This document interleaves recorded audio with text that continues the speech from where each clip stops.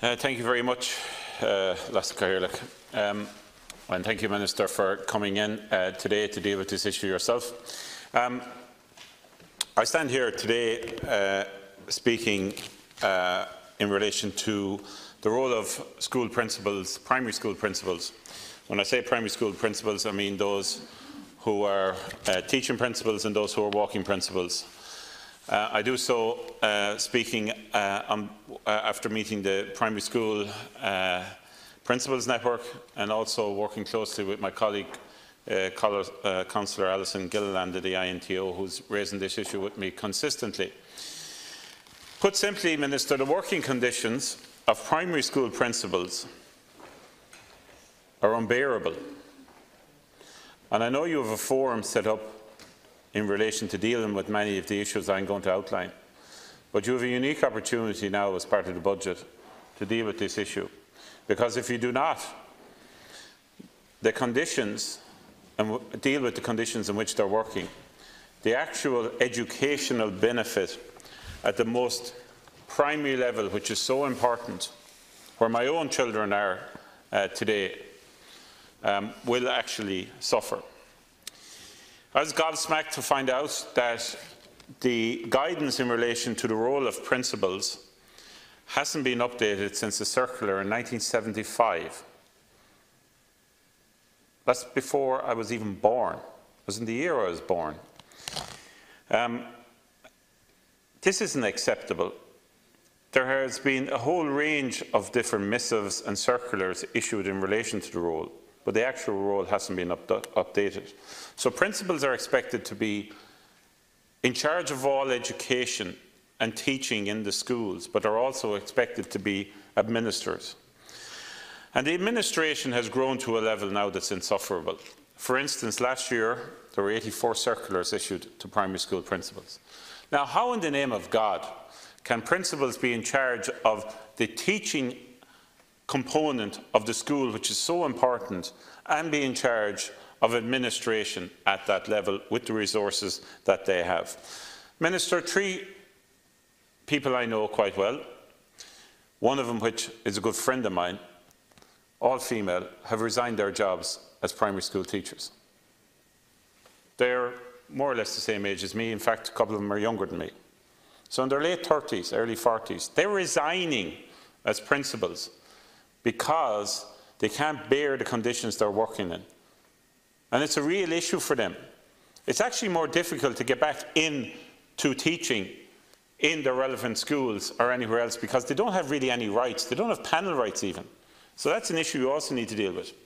But given all the responsibility that principals now have, given the fact that they have to work through the summer, in many cases, deal with the backlog of administration, we now have to, as an Oireachtas and you as a minister, deal with these real issues.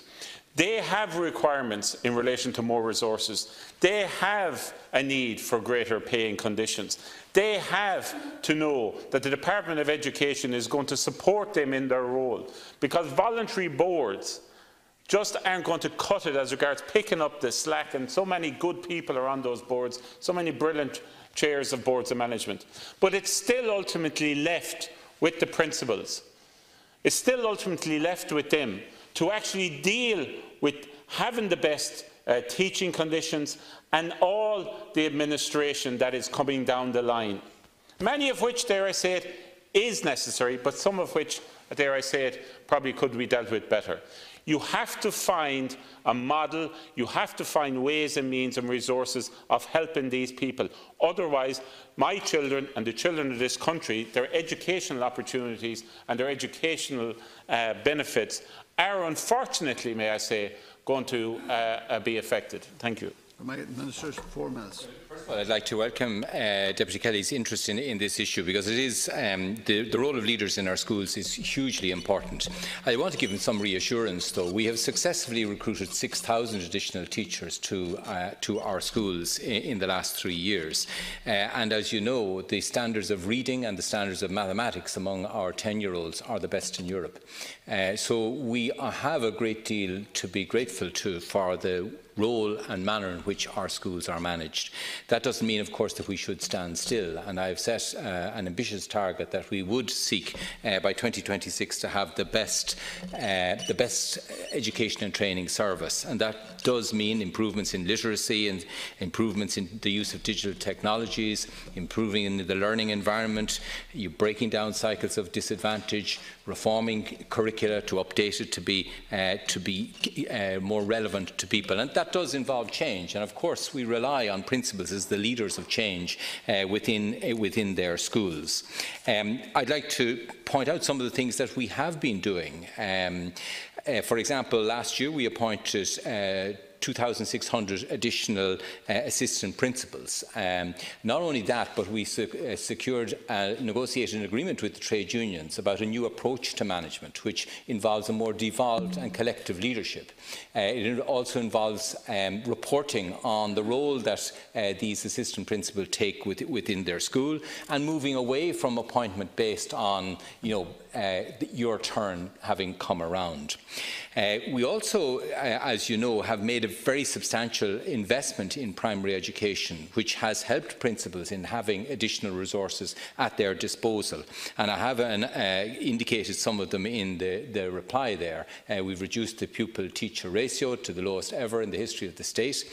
We have provided over 600 resource teachers, over 1,200, 1,800 SNAs in primary schools, and hundreds of schools are now operating innovative projects in clusters, where principals and others within the school are taking leadership role in either adopting technology, applying DESH initiatives, creative initiatives across the system. Specifically in relation to the teaching principal, I this year allocated additional time off to allow teaching principals manage their responsibilities more effectively. Increased it by 2 days, 3 days and 4 days, depending on the size of the school, and it's outlined there in the reply for you. So that has been that is a continuing demand from teaching principals, that they would have more time off. The other thing I did, and it came directly from the INTO, indeed the president of the INTO, the former president of the INTO, where he was impressed by an initiative of clusters, where there were 14 clusters in existence, where more remote schools could come together in a cluster, pool their time off, if you like, for managing it, and that has allowed them employ a permanent position, which has been really beneficial. So I've extended the number of clusters there from 14 to 50 there. The big thing I think that you didn't refer to at all is the creation of the Centre for School Leadership. This is now investing in the leaders in our schools. Each year about 1,000 principals get opportunities to have the support of mentoring, coaching, or indeed doing postgraduate qualifications to improve their capacity to manage their resource. So these are very significant changes, and specifically on the issue of as you rightly said, a lot of principals feel there's too much coming at them. They do recognise the importance of, like, child protection, new curricula, new ways of teaching. All of these things are important, and we've set up a forum to look at the sequencing of those things to try and allow them manage those issues. And in terms of pay, of course, principals are in the same way benefiting under the pay agreement. So I absolutely support your belief that investing in leadership is possibly the best bang for our buck that we can get, and we have started to put in place measures, I think, that show our commitment in this area. Deputy Kelly, 2 minutes. Minister, you haven't answered the question regarding why so many young principals are resigning from their jobs. That has to be a concern for you. Will you please update the guidance, which hasn't been updated since 1975, in relation to principals? I'm sure people will be shocked when you actually have to outline what their full role is.